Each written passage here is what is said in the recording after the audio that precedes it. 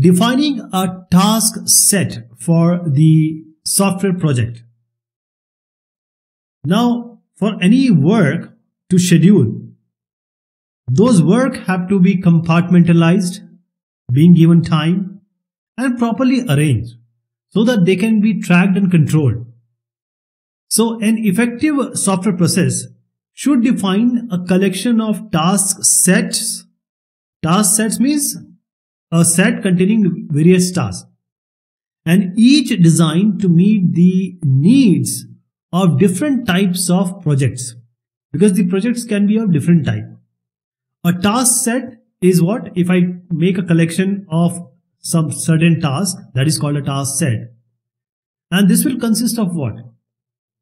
It will consist of the software engineering work task. That is, a task set will contain the task, different tasks, work to be done, and milestones.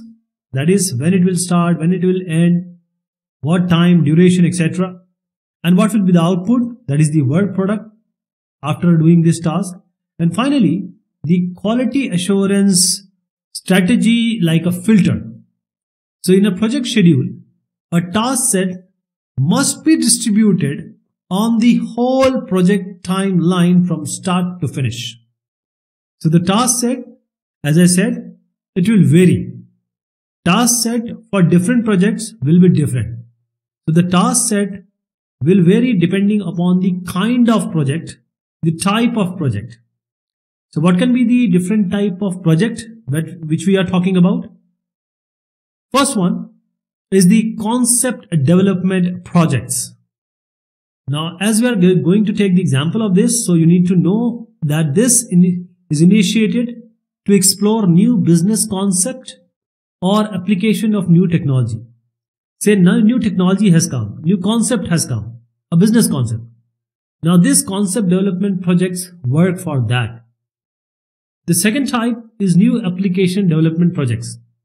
Now customer is coming to you. He says, I want an e-commerce website.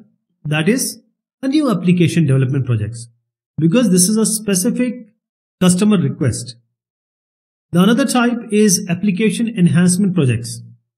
Now there are certain softwares projects which are already there, and they may go certain major modification in terms of function, in terms of performance, in terms of different interfaces to be opened and connected. So for example, the UDP can be changed to TCP/IP like this. Application maintenance projects, it starts when then we need to correct, adapt, or extend the already existing software. So correction, adaptation, and extension, this comes under the maintenance projects. Okay.